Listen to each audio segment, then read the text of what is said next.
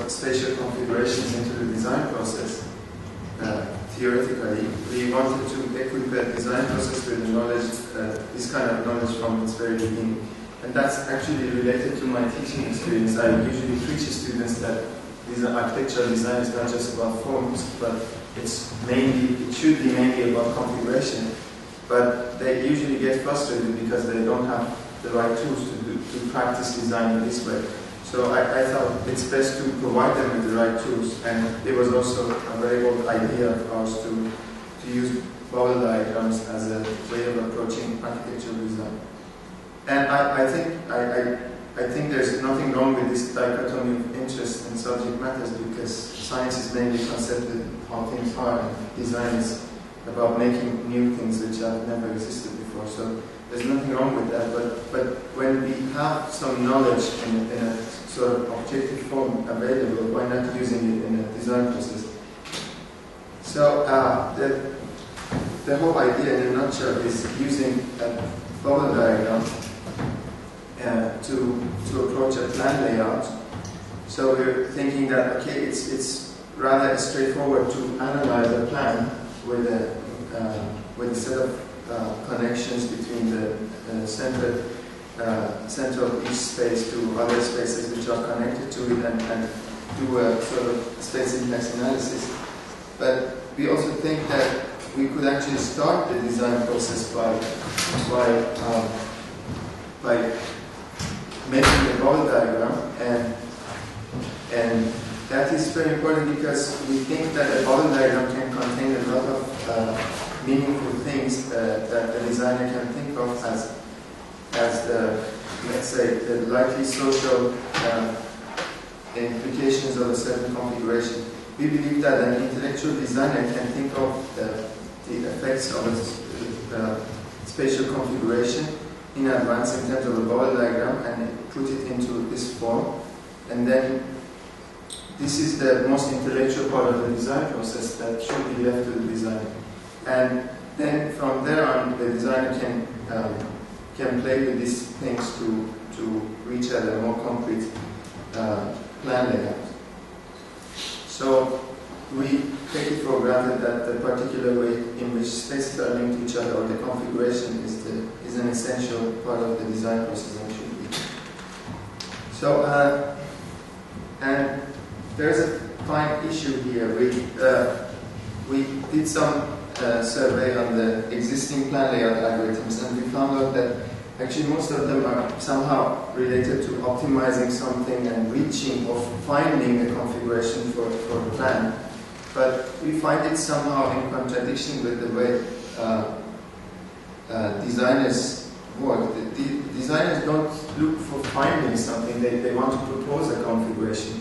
So we think that a configuration should be something which is proposed by the designer in terms of a bubble diagram, for instance, or the connectivity pattern. And then actually the evaluation of a certain configuration is something which is highly contextual, because, for instance, when you look at the integration analysis of a map, you cannot say that low integration is good or bad, or high integration is good or bad. It's just a contextual map. So low integration means more privacy, and it could be better than high integration for certain functions. So it's a contextual thing to evaluate spatial configuration. So we let the evaluation to be done by the intellectual designers. And what we're trying to do is to help designers to reveal what is some geometric patterns that could be actually manifestations of a configuration on bubble diagram, for instance. So we thought, okay, instead of dealing purely with abstract functional descriptions or purely dealing with concrete forms, we could do something in between. We deem configuration as something in between these two abstract and concrete domains, and we think the design process could be mainly about configuration and configurational analysis. And the reason we are showing this differently than the other lines is because this is not an automated process, configurational evaluation, so to say. So technically, we propose this process which starts with a graph, which is a mathematical representation of the spatial links that the designer proposes, and then we find the planar topology of that graph, which is one step closer to geometry, because a graph itself is a very abstract thing. It doesn't need to have any geometric representation at all. But a planar topology is something which is one step closer to geometries. And then we find multiple plane geometries, each of which would contain that graph. And actually, we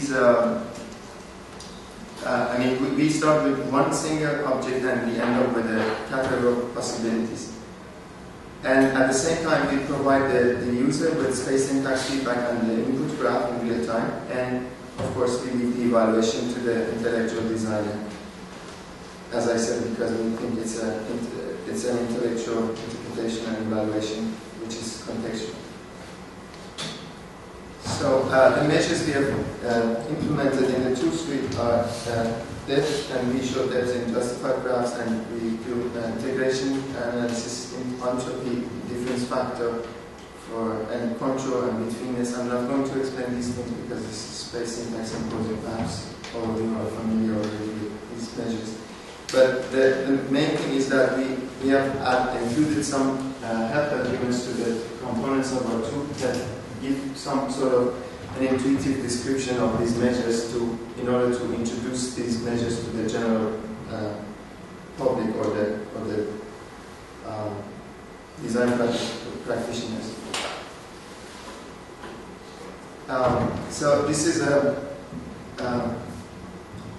set of tools that we have built so far and we have released so far. There are more tools that we have not yet released. And so the graph, the space syntax measures are, as I said, betweenness, integration, difference factor, entropy, and control, and justified graph, and a couple of graph drawing algorithms to basically free the designer from the task of graph drawing and just let him purely think of configuration only. And of course, two graph representation models, one for nodes and links and one for actual line graph representation. This is mainly for future functionalities, but so far it works fine, but we should add some radius limitations to the calculations in order to make a better sense of this. And the tool suite is already available for download and it's already in use. And I should actually thank Richard, the next presenter, because of the tool suite he published earlier than us, and we learned a lot from his tool suite.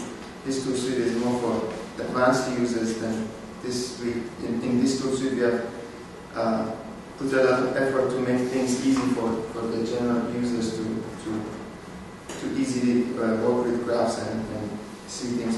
I mean, we have done many editions of the tools just to make the interface simpler. Okay, and this is an image of the tools in action. This is the node graph, node link graph component. It basically just needs a set of points and links between them, and the rest are just optional inputs like names or area values and total area value. And this is a force-directed graph drawing algorithm which makes a neat bubble diagram out of the graph and a few utilities. So basically the design starts with putting a set of points or vertices and a canvas and connects them to each other as he or she thinks they should be connected without paying attention to the geometry at all. And or we could also start with actual lines, but in this case this is mainly about this kind of graph. And then designer gets a feedback on the connectivity and interpretable connectivity thing, and in real time the designer gets a view of the graph as a bubble diagram which can easily get updated by changing the area values and so on. So we free the designer from worrying about geometry of the thing and just show the designer what is their idea in terms of the connectivity paths.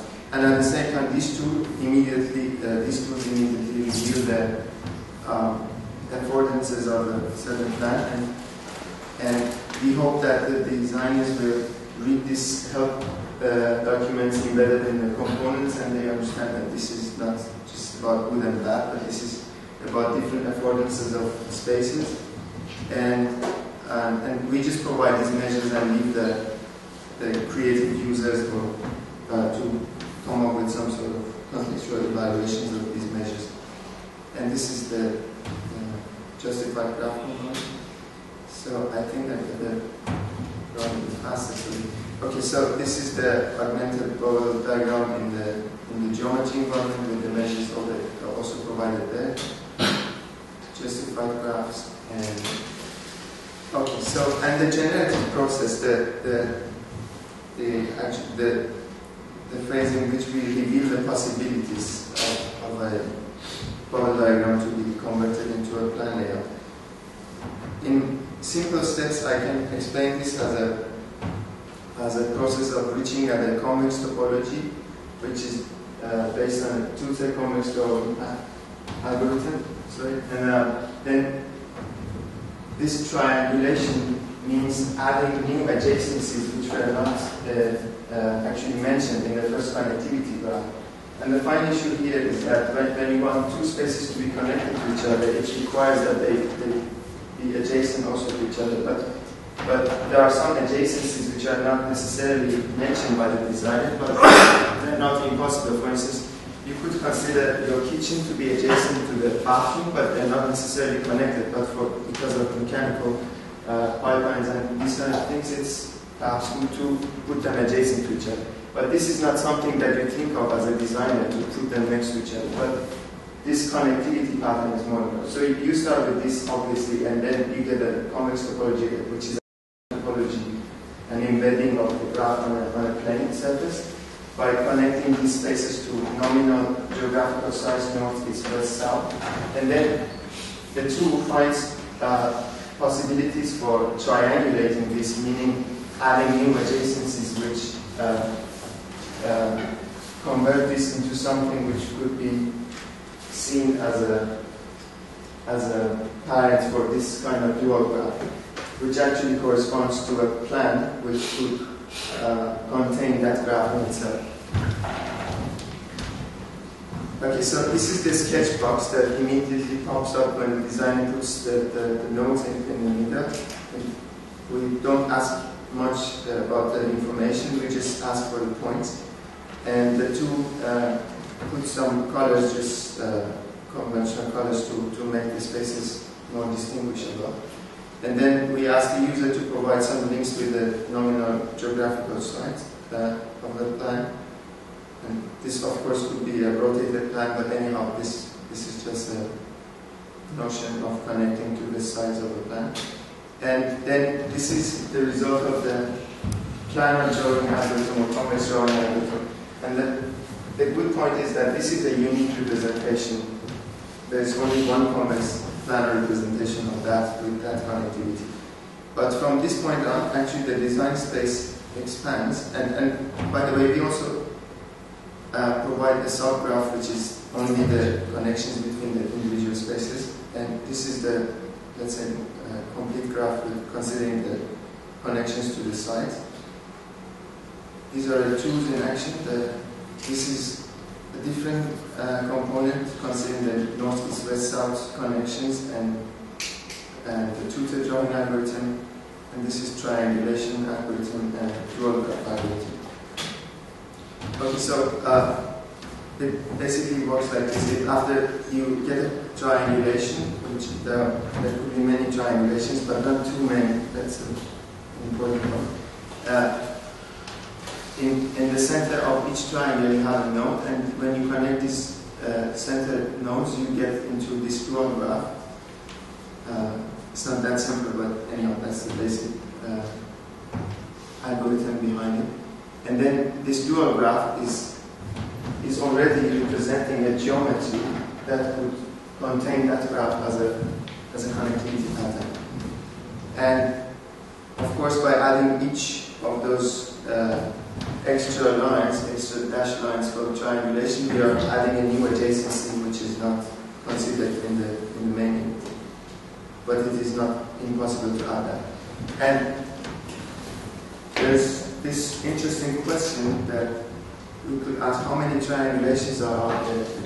And it is kind of clear that the less we provide this algorithm with information, the more possibilities would be there. So for instance, if you have just a quadrangle, which is not triangulated, we can triangulate it in only 2 ways. But if it's a pentagon, it could be triangulated in 5 ways, and if it is a hexagon, it could be triangulated in 14 ways. And these numbers come from this Catalan number, which actually describes the number of possible combinations of these edges that triangulate these cells. And this actually gives an idea of how big the design space would be. So for instance, when we look at this one, there is a pentagon which is not triangulated and a couple of quadrangles here. So in total we have 2 to the power of 6 times 5 times 14. Actually, I think I made a mistake there. There was different image here. Okay, anyway, if we have a hexagon, we have 14 times 5.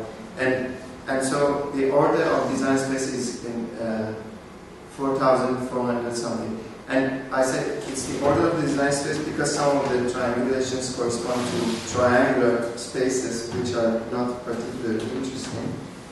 So, and as I said, if the designer provides just a few more links, just in this case 2 more links, the design space, the number of possibilities goes down drastically to like 1,280 possibilities. And this is not many possibilities if you think of computational possibilities. You could, for instance, do an easy sorting, ranking algorithm to find the ones which have the best affordances within the possibilities. And of course, we could provide the user with a catalog. And so, for instance, this is one case that shows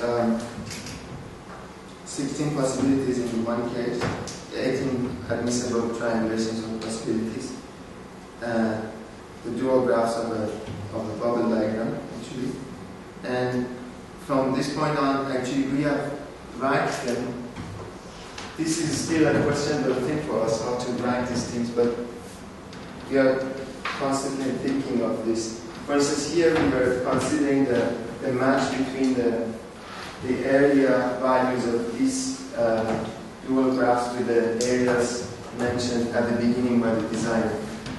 I know that this is not perhaps a very good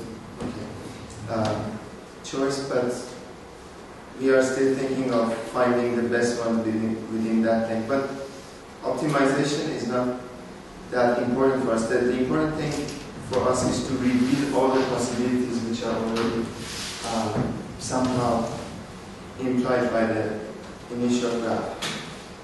So, and this graph would later be transformed into a rectangular drawing, and that rectangular drawing in the middle is actually a dimensionless diagram of connectivity, which could later be improved and dimensioned according to these algorithms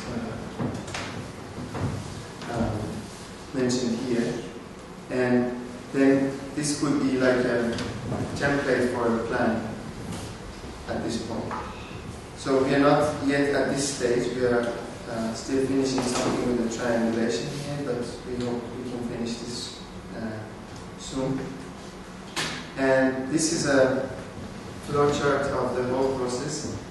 So the graph formation and in the middle and immediate or real-time space syntax analysis, and basically, and there's a different course of action which starts with that what we call a news graph, considering northeast, west, south, which would result into a set of triangulations and then rectangular dual graphs. And the interesting thing is that I already mentioned that first we start with one alternative, which is the configuration put forward by the designer, and then we reveal a unique topological embedding, and then with triangulations there are, let's say, n possibilities and alternatives, and then after this stage, there is one stage to make it ready for converting it into a rectangular drawing. So here the design space expands, let's say, with the number m. So in total we get for each of these possibilities we get m other alternatives, let's say. And so the design space expands. But in any case, this is a pretty much limited design space, so it's not easy to search within this design space. Thank you for your attention. I also want to run this video while I'm answering the questions. I hope you have.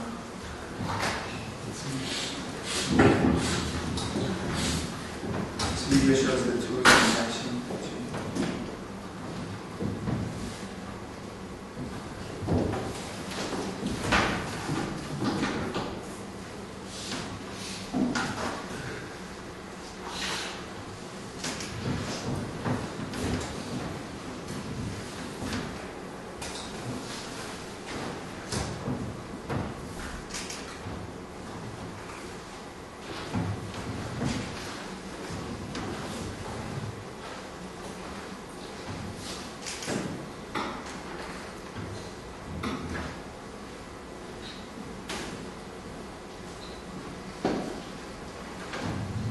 As I said, these area values are not required by the algorithm, so even if you don't put any area values, the algorithm puts some just area values corresponding to the size of the diagram you're drawing, just to show you that thing. And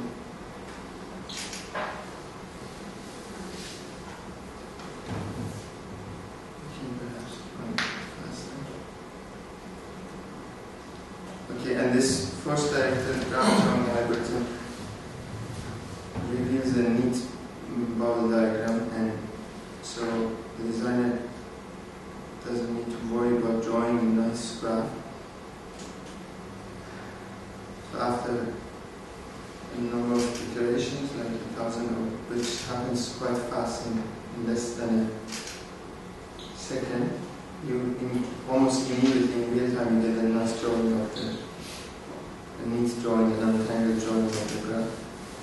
And then the measures are already available just with having a graph. Even you don't need to have these attributes which relate to the size of the polynomial. But if you want to have those attributes, you can more easily get a grasp of the configuration, so with the names and so on.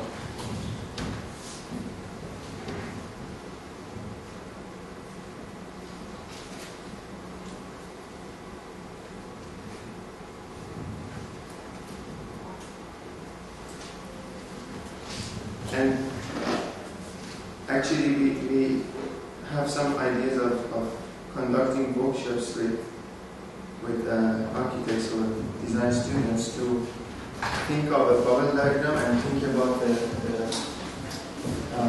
configuration purely in terms of bubble diagram, and mention the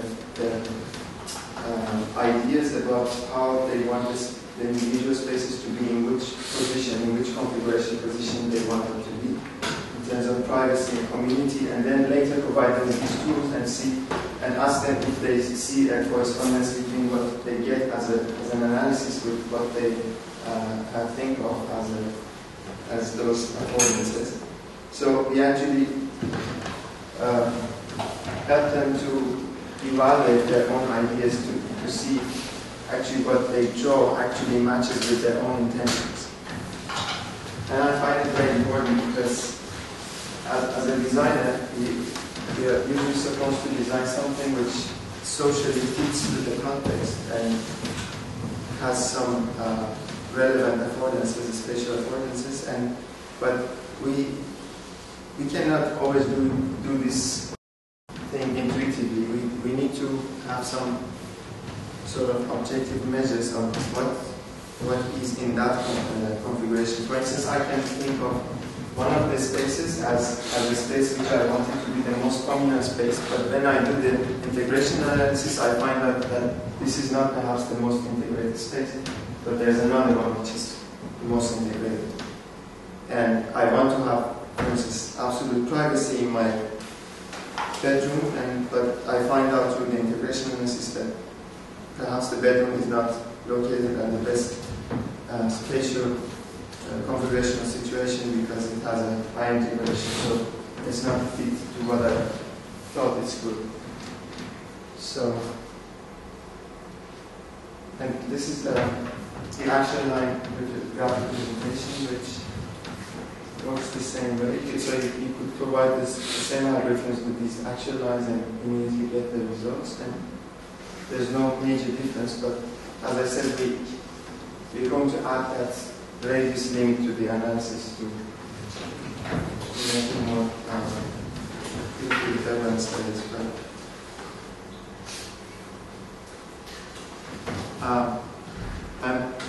I must say that these tools for the generative part are not released yet for the public, but the rest are. I mean, just this toolbox is not released. The toolbox with them. Because we're still working on the algorithms.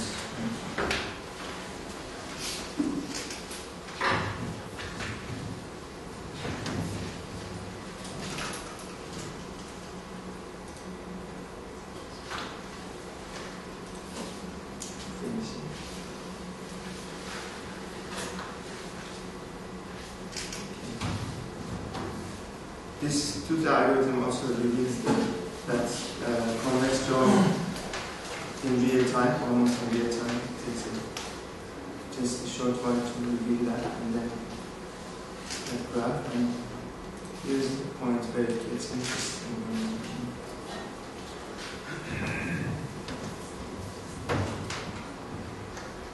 Check some of the possibilities. This algorithm has a few bugs still, so we have found a way to fix it. But the dual graph works quite fine, so we get the